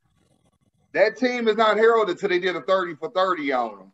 Outside of that, they didn't get considered to be great. Why? Because they didn't win fucking rings. All the teams that are considered great have won rings. You don't win a ring, shit. Right. Now, our 2019 team, it will be considered great because of the offense. Just like the Rams team back in the day that won because of the offense. The Baltimore teams that won, they're going to be considered great because of the defense. You don't get a ring, you just an average motherfucker. Nothing more, nothing less. All 3 of our teams pretty much finished tied because what? We didn't get a ring. That's what it boils down to. And just like I told our homie that you see me argue with on Facebook all the time. I told her when she said our team is better than your team. No. We got 1 Super Bowl win in the last 5 years like us. And I went a little deeper and I said, we used to being relevant. Y'all not used to being relevant. Because we always are contending. I disagree with that. But, you know, the true thing that our teams are equal with that. If you're looking at it from the last 5 years. As far as being relevant, Carl Peterson years, toward the end, we wasn't relevant because he was all about just making the playoffs. He didn't give a fuck if we win. He wanted the ticket sales. When Pioli came, relevance started coming, trying to put a better product out there. The Alex Smith days definitely was a better product, relevance. So I have to disagree with you on that. But see, I gave her more relevance than that. Carl Peterson days was Marty Ball. Well, just switching gears, so all our teams took second place. I'm going to ask y'all, and we'll start with Nelson see a guest. Put your GM hat on, what the Eagles need to do to be competitive next season. Because they're trying to knock your quarterback, and I think he could be good. He just need more time. I think that he do need more work. He needs to work on his timing. I just saw little plays where his timing is just off. He don't have that where he can, I guess what they call it, where he can read that this is where the receiver is going to be by the time he put the ball there. Yeah, that QB vision. Right. He don't have that yet. But I think we need like a more consistent second. We need linebackers. Let me start there. We need a good, solid linebacker. That's what I saw from Ingram that the Chiefs got. He changed things for us. Yeah, right. He's a game changer. I know offense. I think we need to. I still believe in the possession receiver. That's the receiver that he's gonna catch it regardless. Yeah, he's that third down receiver. Speed, right. We don't have a possession receiver. We just don't have it. I think we solid at running back. Just don't, because Gainwell's not that bad. A lot of people don't realize he was a rookie this past season. Yeah. And then we have our starter, Sanders. So I think we pretty good there. I think we good to go as far as quarterback, at least for him a couple more years. Let's see what he do. Because it's going – let's just be honest. The Eagles ain't contending for no Super Bowl next year. This is going to be another year of just making progress. If we make the NFC Championship, that's overachieving. But if they win a game next year in the playoffs, now you're moving somewhere. You're moving with this group, you know. But I think they need a couple more pieces, you know. Okay. So last question on your team. 500 above or below? I think based off of what they just did this year, they can't go below 500. They have to be better than 500. Even though the teams they played, which got them to that 9-win, I'm willing to say 6 of the teams was crap. You know, they still got to win. They still got to be above 500. Okay. All right. Now, Richard, going to you. And let me first say, I've said it to you, and I'm going to say it on here. Mark Davis dropped the ball on the coach. Y'all should, seeing the love that he done got from all these players who y'all had as the interim, should have just been ahead, because that team believed and supported him, I think, better than they supported Gruden. I agree. You can see all this love. Here's where I'm afraid. Gruden was a taskmaster. Gruden was a taskmaster. Bisaccia was a player's coach, much like a Tony Dungy. Mm-hmm. That's why they fought for that man. This is where Josh McDaniels has to learn from his past mistake in Denver.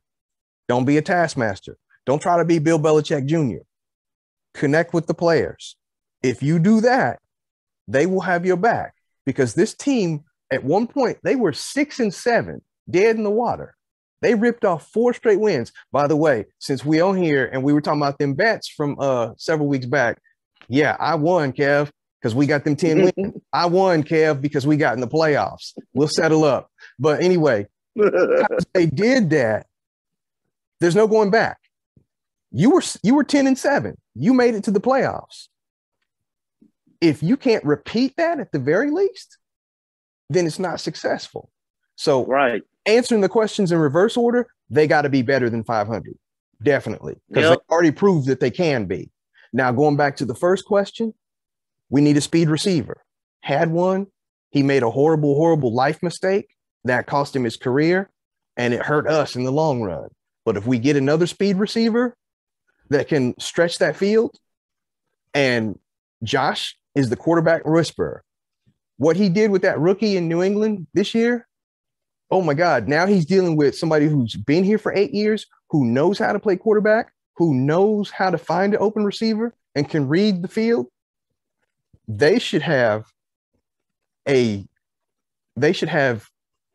just almost telepathy. If one knows what one wants to do, the other one should execute it. But what the Raiders need to do, get that speed receiver and then spend every other draft pick on defense. Okay, one last question for you about the Raiders. I heard you saying about McDaniels and he should do wonders with Carr. Carr's on his last year. What's the value of Carr? Because you have to pay him or you got to get rid of him. Glad you asked. Who's that number 1 free agent this year? A1, Mr. Devontae Adams. Who does he want to play with? Derek Carr. Damn. Remember, they were in Fresno State. But he wants to play with Rodgers first. And if Rodgers goes to Denver, Denver got the money. Rodgers may go to Tampa, but that's a whole nother thing. That'd be wild if he went to Tampa. Now, if he goes to Tampa, then yeah, Devontae Adams is going to Vegas. But if he goes to Denver, he's going to Denver because Green Bay has no money to tag him. Hey, so if they franchise tag him, Mark Davis just needs to call him up. Hey, we'll give you a first and a third. No, that's what I'm saying. Green Bay doesn't have the money to franchise tag. Yeah, because he wants 25 at the very minimum, $25 million a year. That's QB money right there. Aaron's made him work that. That's all he throws to. Exactly. Now, the question I asked y'all as far as my squad, they should be over 500. Things we need to fix, and I think we need to go back. I think a lot of teams need to go back old school. Edwards-Helaire, hey, you was great. You're really not that dude like we thought. Let's send him home. McKinnon is y'all's dude.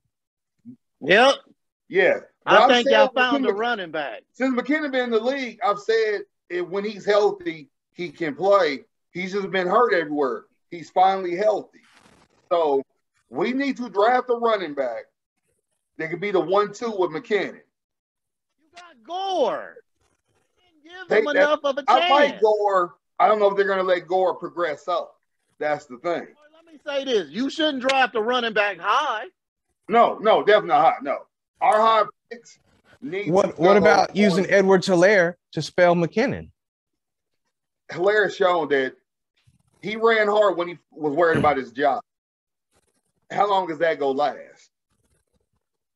So it's one of the things where I think we need to focus on defense.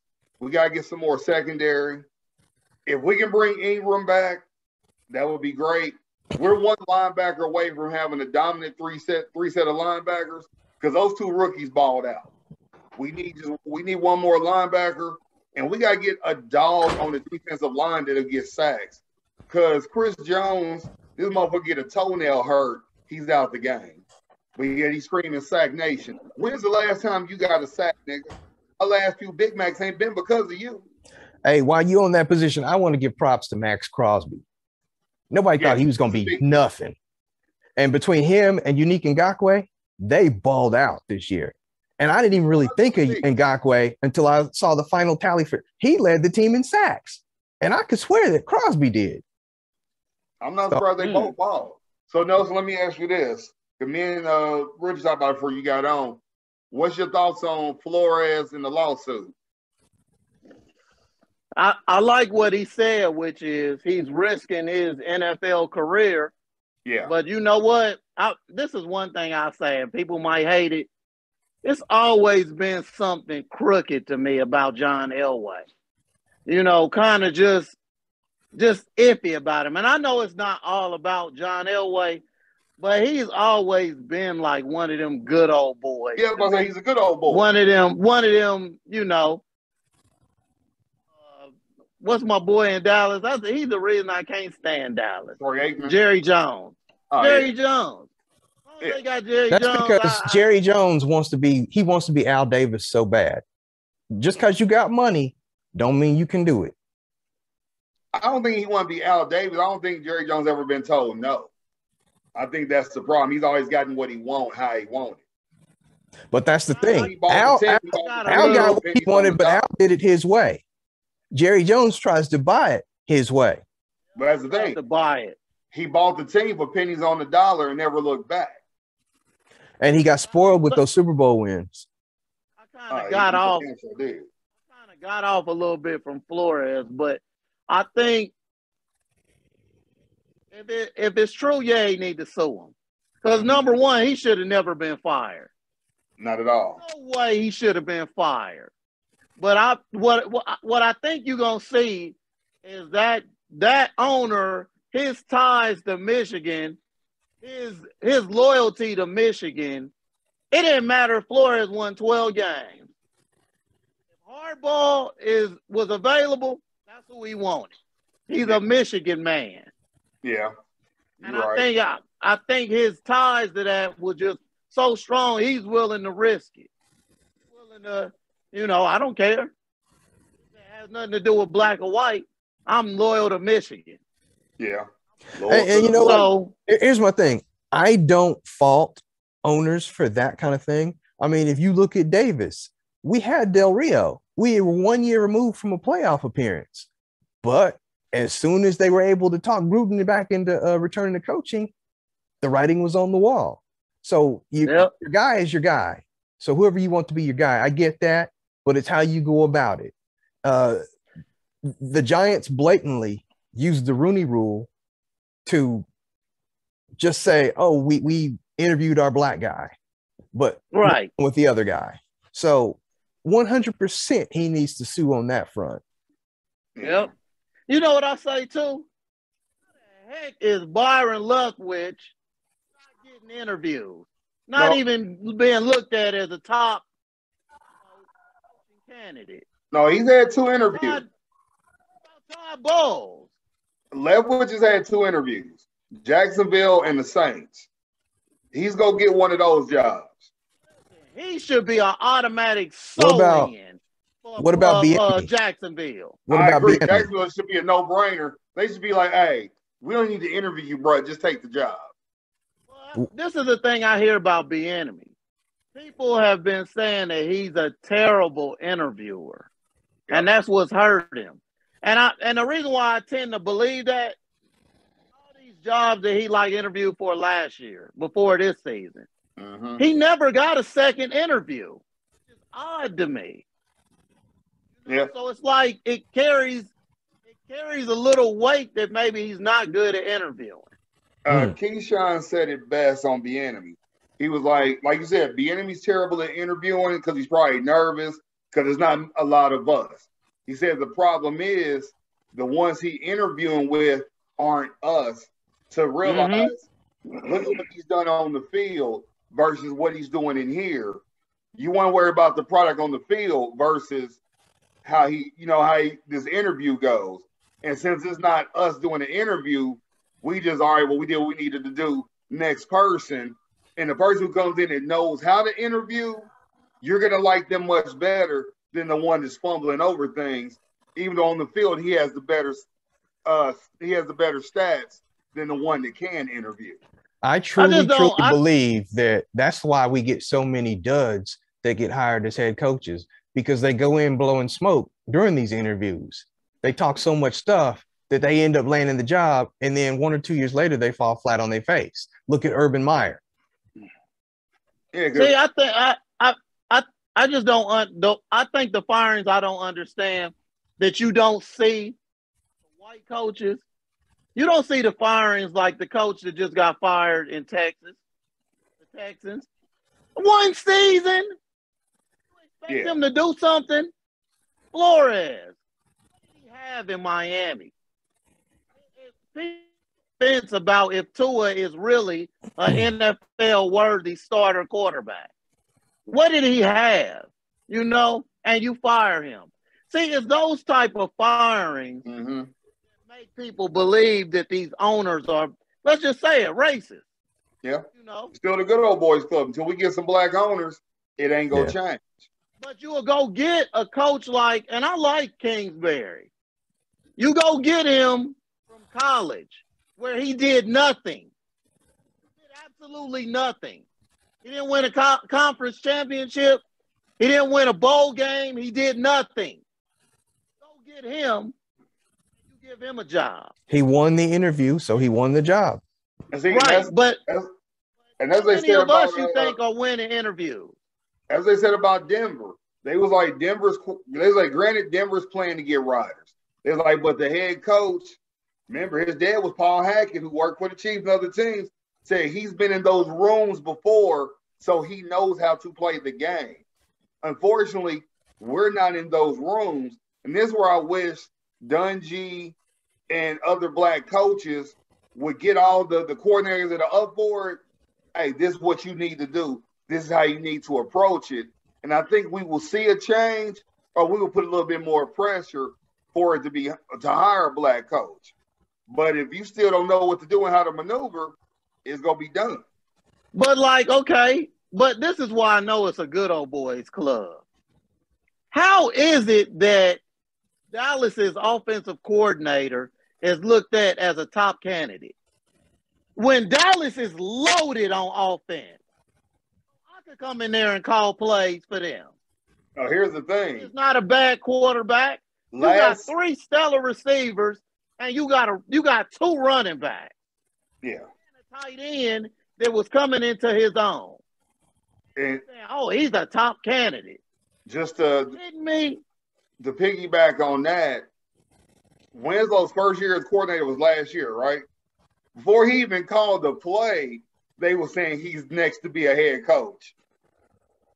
See, ridiculous.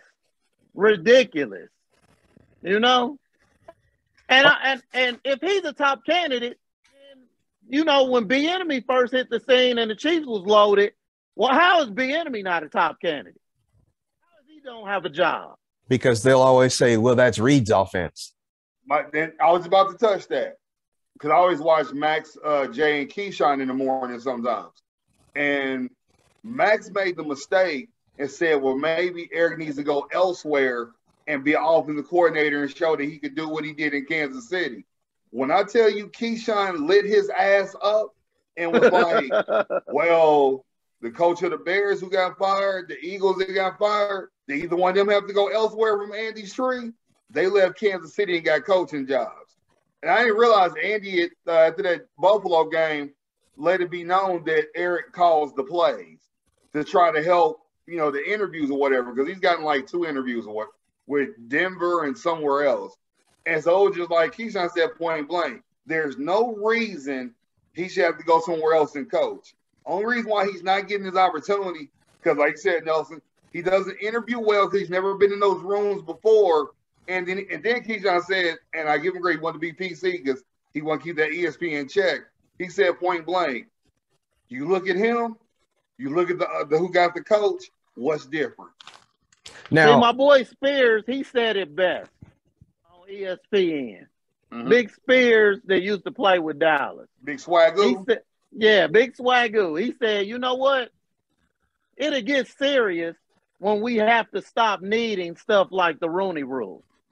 He said his whole thing is, why do we need it? If it don't matter what color it is. If you got the talent, you should get the interview. That's how it should be. As far as I'm concerned, the only one that got the interview, the Rooney Rule interviewing thing right were the Rooneys when they hired Tomlin. Yep. They went out and got the best man for the job. And that's probably why it's the Rooney Rule. And speaking of Tomlin, y'all can tell me if y'all agree or not. This Pittsburgh team is not a typical Pittsburgh Tomlin team. Your quarterback done left. All the players you have coached have left. Should Tomlin pull a coward and go ahead and ride off into the sunset? He's still relatively young, and if coaching is in his blood, I'm going to say no. Go on ahead and get ready for that first losing season so that you can reshape the team into your identity, because it needs to be reshaped into his identity. Tomlin's in his 40s, right? I think mid to late 40s, yeah. Yeah, late 40s. I think he should stay in coaching because he need to show these good old boys, I'm a black guy and I'm a good coach. Yeah. And oh, by the way, I still haven't had a losing season. And I'm quite sure that there's some other brothers out there or sisters. I mean, they trying to be diverse. I'll do you one better. I'll do you one better, because now that we have the quote unquote 17 game season, it's impossible to finish 500. So if Tomlin takes this team one game above 500 next season, yes, then you got to say, hey, don't worry about color. This man done did it for how many years? Yeah. All right. So since we football heavy right now, we know the Super Bowl is Bengals versus Rams. We're 2 weeks away. Right now, who you picking, and do you got a point? You got points. I do. I'm going with the Rams. And I am going to say 35-27 Rams. Nelson? I'm going to say Rams. And I'm going to say it's going to be, I like 35, but I think it's going to be like 35-20. Okay. And my reason for that is Aaron Donald against that Cincinnati offensive line. He's finna throw some interceptions. He's finna take some sacks. Man, that interception that he caused Garoppolo to throw when he went lineman trying to take him down, Aaron Donald is gonna go down as one of the best defensive tackles the game has ever seen. Now, here's one thing that they said that I caught. I think it was it Collinsworth that said it during that game? They said Aaron Donald does not normally talk or address the rest of the team. But during that game and the pregame, he was the most vocal that he's been all season. That tells you how he was humble dude. He's very quiet and humble. I didn't watch a lot of that game. But when I did turn to the game, I saw him jumping down the defense's throat on the sideline. I never seen him do that. It's like the only thing he's missing from his greatness is a ring. Yeah. Yep. So he's, because he know at some point you're going to go downhill. So he's trying to get it while he up top. Now, I will say it's going to be a 2010 game. Rams defense is going to win it. I have no faith in Matthew Stafford. And I'm bothered by the Rams going because I don't want to hear, look how great Stafford is, and they belittle Megatron. Because they had already started trying to sell that narrative or whatever already. But remember, if the Bengals win, look how great Burrow is. So you're going to get the next golden boy in the NFL, now, see, regardless. The Burrow thing, they ain't had a quarterback since Boomer Esiason. Okay. Who, by the way, was the only one that picked to win the game against Kansas City. You said what? Boomer was the only commentator to pick them to win against Kansas City. Well, I mean, if you know all these commentators, they pick their homer team. I expect them to do that. And Boomer been hating on us all year, so that's no surprise. But you know what? People would be idiots to try to act like Megatron was the reason they wasn't winning. I mean, he got Cooper Kupp, the Triple Crown winner, okay? Mm-hmm. You got Odell Beckham Jr., probably on the back end of his prime, but he still can catch. I like the fact that and you got a young, fast Jefferson. When it was on, I think it was on Get Up, they said it perfectly. They said point blank, you needed a dumb team, being Cleveland, to release Beckham so you could get him, because if you didn't have him, granted what Kupp is doing, you wouldn't be going to the Super Bowl without Odell. Yeah, because as soon as Woods went down, it didn't look good for the Rams. Because Odell's not a number one anymore. He is a damn good number two. When your number one's a 1A, Odell's probably a 1C. And he does what you want every number two to do, and he don't complain or nothing. He was doing that in Cleveland. He let his boy be the number one, but when you ain't got a quarterback, what can you do? Right. And, and they got a tight end. Yeah. It's not a bad tight end. I mean, can you think of when Detroit was loaded like that? Detroit has never really been, quote unquote, loaded. They've had a couple of star players here and there, but they squandered opportunities going all the way back to Barry Sanders. Right. So you got Barry Sanders for as long as Megatron. They didn't put anything around him. Now, I won't come down as hard on y'all, on Stafford as y'all will, because I looked at the numbers and y'all know Carr's my dude. The next closest quarterback to compare him to is Matt Stafford. If you look at their numbers, they are damn near identical all the way down. So I didn't care for finally Matthew Stafford has made it to the Super Bowl. Really? That's what we're doing? I mean, but okay. Let's look at it like this. The two best quarterbacks out of the four teams that just played were playing against each other. Mm-hmm. Everybody knows Garoppolo is not that good. No, but ain't nobody gonna tell me that Stafford is better than Burrow. He's better than Mahomes. No. Somebody tell me that, they crazy. Yeah, I agree. That's what they was just like, oh, Stafford. I'm like, Stafford had Megatron, so don't act like he was throwing a bunch of bums. You know what Stafford is? Stafford is exactly like they said he is.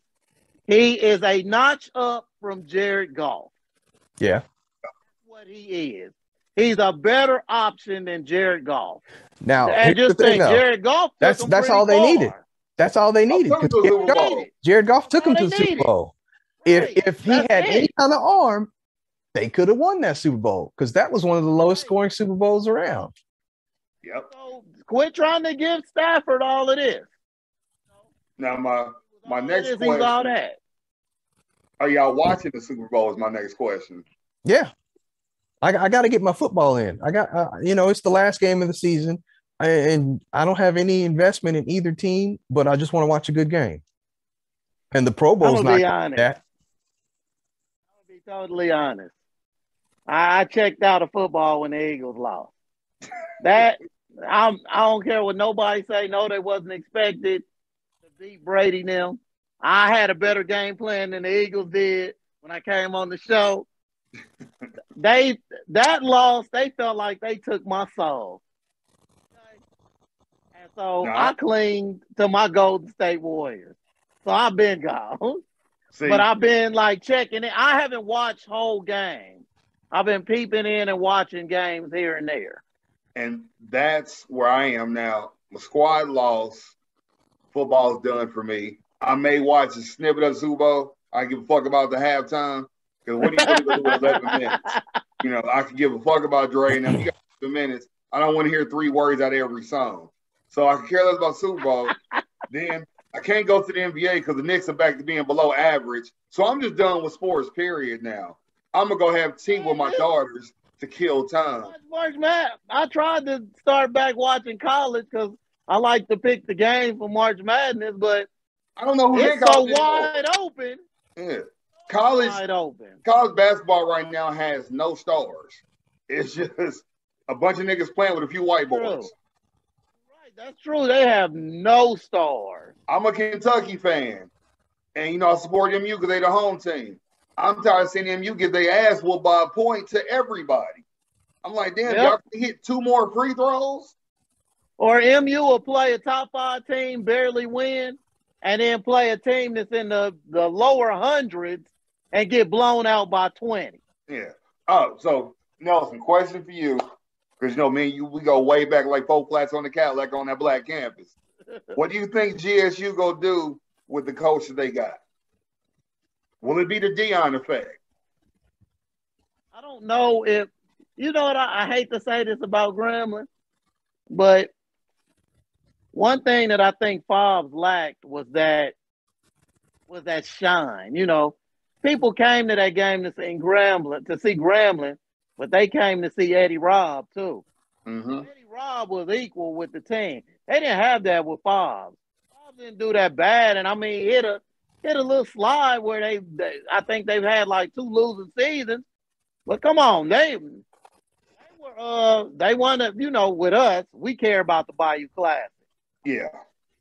They was at least 500. Bayou Classic. They win one, they lose one. But let's just be honest. The SWAC wasn't even really competing against the MEAC at all. The SWAC was whack. And the proof in the pudding was Deion Sanders and them got blew out. A team in the MEAC that wasn't even really that great. That South Carolina State team. Mm-hmm. So, I mean, I think they went for name. Yeah. Name. Because, I mean, I don't know how well he could coach on the college level. He wasn't that great in NFL.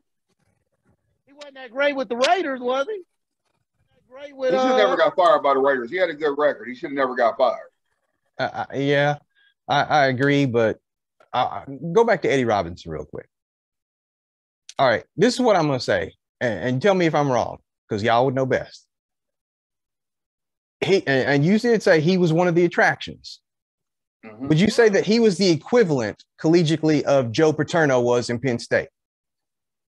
He was bigger than Joe Paterno, in my opinion. Bigger. I was about to say he was bigger. Okay. And when Joe tarnished his image, it made Eddie Robb that much greater. Okay. Eddie Robb was a college version of Bill Belichick as far as respect. You know how respected he was his last game of the season? It was a complete rainstorm, and that stadium was packed. It was soaked, but they had that much respect for him. And he was so respectful. He walked the campus. I'm not going to say people looked at him as a god, but he was like everybody's favorite uncle or something, He talked to you. He signed whatever ball you want, signed whatever autograph. He was just a great guy. Great guy with a great coach in mind. Now, we only probably should have been on the Division I level. We only got a few minutes left. I want to jump back to the NFL because this is one that we didn't touch on. We did touch on the QBs, Brady, Breeze, Manning, Roethlisberger, and even Phillip Rivers. 4 out of the 5 do have Super Bowl rings. Now that they're all officially retired, well, Brady's getting ready to make it official so he can get that bonus. Who's first ballot Hall of Famer? Who's not? We'll start with Brady. That's the easiest one. Yeah, that's a It's 2022, so in 2027, is he first ballot? I think we all agree. Yep. Yeah? Okay. Yep. Drew Brees. First ballot except for Rivers. I disagree. I think Eli Manning is second year. I think Eli's second. He first ballot. No. He got 2 rings, but he's known for the helmet catch. When your quarterback is known for the receiver catching the ball and not you gunslinging it, he's not Peyton. He's 2 rings and he's Mr. New York. But he's not Peyton. First ballot. But he's not Peyton. Don't matter. He got players. Hey, he led the league in interceptions most of the years in his career. Yeah. True. But he's still Mr. New York. He got players that will look give the TO. That's my quarterback that are Hall of Famers. He's first. And honestly, in my opinion, I don't even think he should get in. He was an average quarterback. I think he'll get in. I think those 2 rings will get him in, but he'll get in the second year of eligibility. I think that's the only reason why he gets in, though. It's not going to be because of his career. Yeah, the rings get him in. I mean, because I saw this stat. I was looking at this like a few months ago. McNabb's stats was better than Eli Manning, and it wasn't even close. Now, that's the question right there. Does McNabb get in at any point? No. If they do, it's a sympathy. Yeah, because because they want to put a black quarterback. Yeah, he's been eligible. If he gets in, is because of sympathy of putting a black, making themselves look good to put a black quarterback in. All right. No. Well, Drew Brees. Gears real quick, since we got 5 minutes left. We're talking about Hall of Fame or whatever. Drew Brees. MLB deal with disservice that Barry didn't get in. No. Because McGuire didn't get in either. It's still that steroid scandal. Yep. McGuire and who else? The Rocket, Rogers. Clemens didn't get in. Yeah. See, the thing is, though, this is my argument to that. Clemens, McGuire, Sammy, they all failed and got caught. Barry never got caught. It was always alleged. But Barry has always had a bad attitude. Yeah, when you piss off the right people. When you piss off the right people. I ain't gonna deny that. Yeah. You know, one thing my dad said that I think if Barry had a good attitude, it would have got him in. Yeah. Although he might have used some kind of enhancing drug, my dad always said this. It don't help you see that baseball. It don't. It don't. You still got to hit the ball. Yeah. Yeah, because Deion Sanders posted his numbers supposedly before he used the clear, whenever he used it, and his numbers were still light years better than everybody else. So he was already beasting. It's just at some point he just got abnormal. He turned into a mutant and he turned to Wolverine and just started killing the ball. Yeah, everybody was walking him. You couldn't put that ball nowhere near the plate without him hitting it out. Very true. Very true. And I'll say this, compare it with what we were just talking about with Eli. Barry Bonds was Mr. San Francisco. That didn't get him in. You said Eli was Mr. New York. That's true. But that's why Eli will get in, but it won't be first ballot. I think Eli's going to get in because he's a Manning. Phillip Rivers will not get in on the first ballot. Yeah, Phillip Rivers second ballot. Second. He may not get in on the second ballot. And here's the reason why. Look at this class of quarterbacks that are here.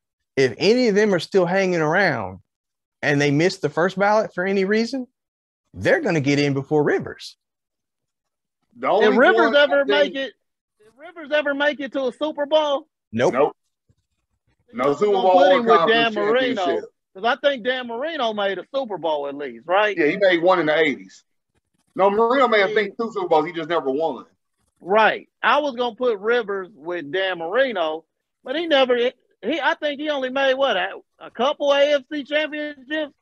Yeah, Rivers is in the Jim Kelly, Dan Marino class. Even though Kelly went to those Super Bowls, but we know that was Thurman, Reed, and that defense. Yeah, that team was stacked. Yeah, so Rivers is in that class. So, like I said, depending on who falls, because Big Ben might possibly not be first ballot, and that would knock him down to third because Ben will go in before Rivers. Right. So it's like Rivers and Eli is gonna be jockeying each other, just like right now. You don't think Big? What? You don't think Big Ben is the first? It depends, depending on who he's up against. Well, it's clear who he's going to be up against. He's going to be up against whoever slips down because the guys we mentioned before him, other than Brady, have already been retired for a year or more. Yeah. Brady and him are both retiring this year. But definitely all of them are going to get in, and it's going to be like solidifying that draft of quarterbacks. Yeah. Like all those ones from 87 that were big, they all got in. And the league loves that shit. That's why they're trying to do all these young quarterbacks now. They're the great. They're the next big time. Every draft class is going to be compared to Marino, Kelly, Elway, and who else was in that draft class? It don't matter. The Chiefs drafted Ty Blackledge. You know what? Okay, now y'all got me thinking. If Rivers get in, it's a strong possibility McNabb could get in. That's why I asked. All right, well, I guess we less than a minute. We'll just end on that note. McNabb will get in. Nelson, thank you for joining us. Everybody have a good one. Fuck the Super Bowl. Don't holler at your boys. Just don't yell. Stay positive, stay blessed. Thanks, Nelson, and the home of the Las Vegas Raiders. I'd rather say home of the Pigeons. I mean the Eagles before I say that shit. Whatever. Hey, anything's better than the Commanders. That's true. Washington Commies. I'll let you boys. Later, everybody. Right, thanks again, Later, y'all.